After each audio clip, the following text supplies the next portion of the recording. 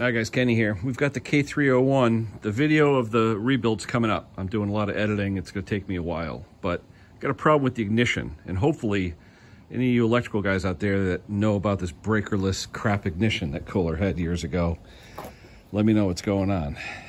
I've tested everything. The module, the trigger, you test it like a diode. It should be continuity in one direction, not in the other. It's fine.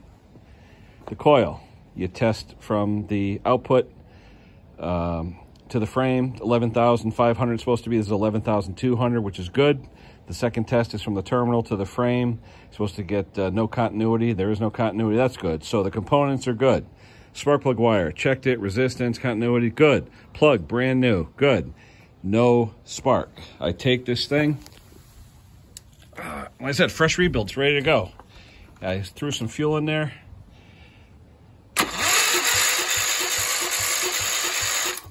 No spark. And you say, Kenny, how do you know there's no spark? Well, I've got my patented spark checker, which I love. Okay, and see how it's red? If there's spark, it should say okay green or high in yellow. And right now, let me show you, I get nada. Ready? Here we go. Nothing. There's no spark going through. I even pulled the spark plug wire off and put my finger in there, figuring if there's any spark, maybe even a low spark, shock me. Nope, there's nothing. There's nothing coming out. This tests good, that tests good. Even the two wires that go to the trigger and back to the ignition switch, no shorts, everything is good, nothing's going to ground, it's good, everything is good. The only thing I could think of is something in the stator winding. One of these wires goes to the stator, okay? Is it something in the stator, the magnets in the flywheel, something not going right?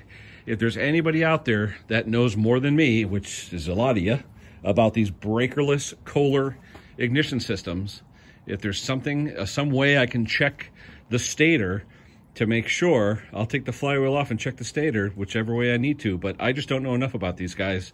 If you could help me, I would really appreciate it. I want to hear this baby fire, and so does the customer. So anybody out there, I'm pleading with you. Anything you know about this breakerless ignition. Now, I can convert it. This is drilled out, okay? It's drilled 4 points. I just have to drill out the lead plug that's in there, put a points push rod, points, an external resistor coil, and a condenser. I can do that, and that's an option, okay? And I've done it before in these K-series. Convert it to a breaker points ignition. I could do that, but it'd be nice to keep it all original for the Power King tractor that this thing goes in, all right?